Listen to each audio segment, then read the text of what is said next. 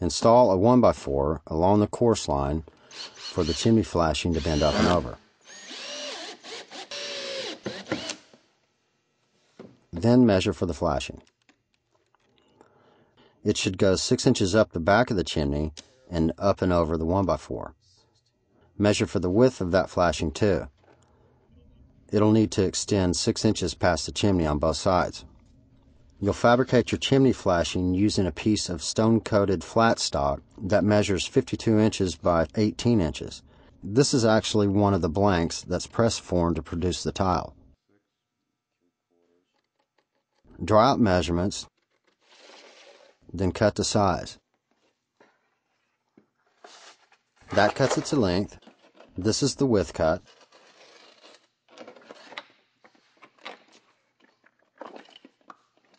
Now use the top course bender to make the break lines. I place it so that I can just see the line when it's in the bender.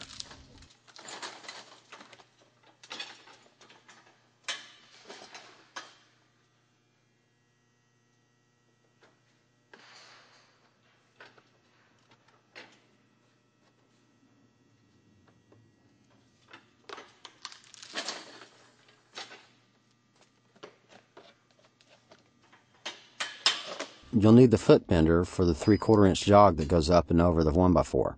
Position the work so that you can just see the line. This may take several passes to properly form.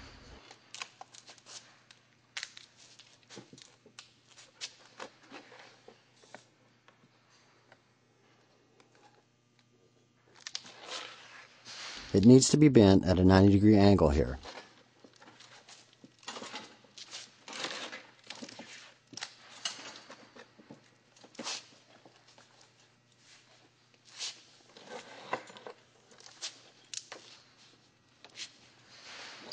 Position the flashing so that it overhangs the chimney equally on the left and the right. Tuck in there right to the base of the chimney.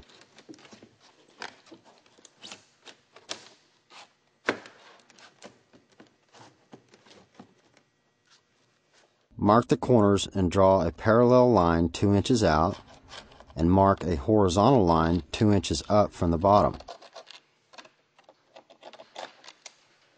Cut these out like this, and you'll end up with a flap that wraps around the chimney, and you'll have this little bit of flashing that extends 2 inches past the corner.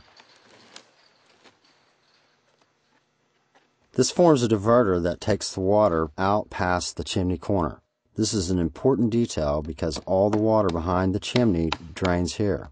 I want to get the end of this flashing to lie down on the tile beneath, so I'll make a little relief cut here, and that will free the end to take the shape of the cap section beneath.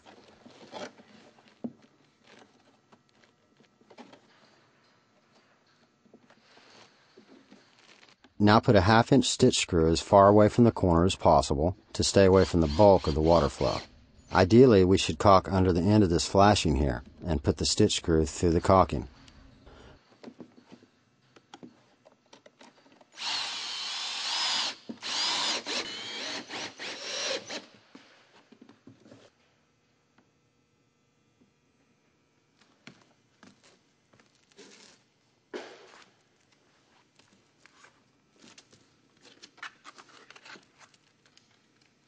On the back of this chimney, you can use a piece of birdstock or a foam closure to keep the debris and water from backing up under the tile.